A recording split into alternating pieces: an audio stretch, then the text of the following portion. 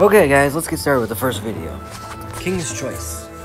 A RPG simulation game based off of medieval European royalty. Okay, let's get started.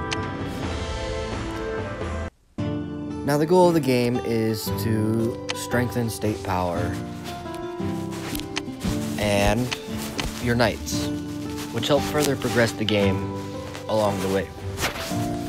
Now, this video is going to help show you how to strengthen that state power, easiest way in the early parts and later parts of the game. So let's start with the early parts of the game. So, each character has a certain talent, or 2 talents, depends, and each of those talents comes with a book. Strength, intellect, leadership, charisma, and these ones are random, which you give these to a knight and it'll just randomly give an attribute. Now, how these books help is easy to show. The wonders I describe in my stories are merely a half of what I've witnessed. Upgrading him once. The strength of his attributes does not go up much. Let's do 10. A little bit more, still not enough to do anything in the game. So that's where these books come in handy. You use the book that is right for his talent, so his talent was leadership. Okay? So we'll come in here, we'll grab a book, we'll go to that character. Here he is. Use a few on him. Oh, that's not leadership. What am I doing? That's intellect. Hold up. Here we go. There. Use a few on him. Now we'll go back to his character. The wonders I describe in my stories are merely a half of what I've witnessed. A few of those books all the way to 500. I can level them up for a while, and it'll take them forever to get to 5,000 with anything else. But eventually that stops helping you once you get into characters that have all the way the beat of the war drums shall guide me toward home and take a lot of books to get there. Okay, now how do we get to 1,000,000? There are these things called edicts. They are what you use to strengthen your the talents of the knight. Now what they do is they multiply the knight's talent. So each one, the beat of the war drums shall guide me toward home and victory. One with the most stars is their strength, or their highest recommended talent. So this one's fight or strength. This one should be possession is one with loss.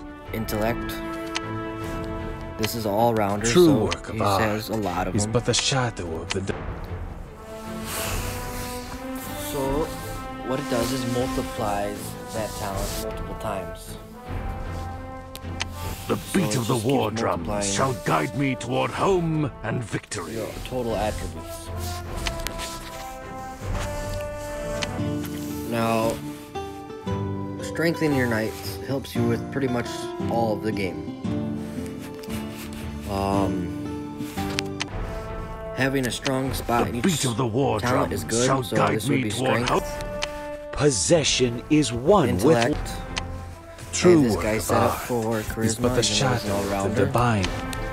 The pursuit of science that helps, especially in something like this, where you have to choose one of each talent. So strength, leadership, intellect, and charisma. I'm not strong enough to fight this right now because my charisma's low, so I have to strengthen it. But I don't have anything to strengthen him right now, so that kind of defeats the purpose.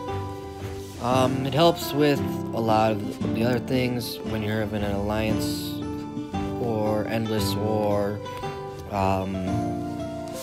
arena, Knights Parade, strengthening all your knights in general helps it on outposts. Another way to strengthen is going to university. That helps get XP, which can also level up talents. The only thing that really doesn't have anything to do with strength is your lovers, your wife, your mistress, your whatever. Welcome back, my lord. 12 to be exact, it looks like over there. We also got a lot of kids, only 6 in here, but that's because I married them all off. Or I just sent them away in a distant journey. But that's like I wonder what it'd be like to have that many wives. I'd probably be really tired. Yeah. And annoyed. It's a lot of nagging. Okay, that will be in the end of this video. Comment if any other games you want to be looked at, or anything you want to know about this game. I will try and answer. Well, have a good rest of your day, guys. Bye.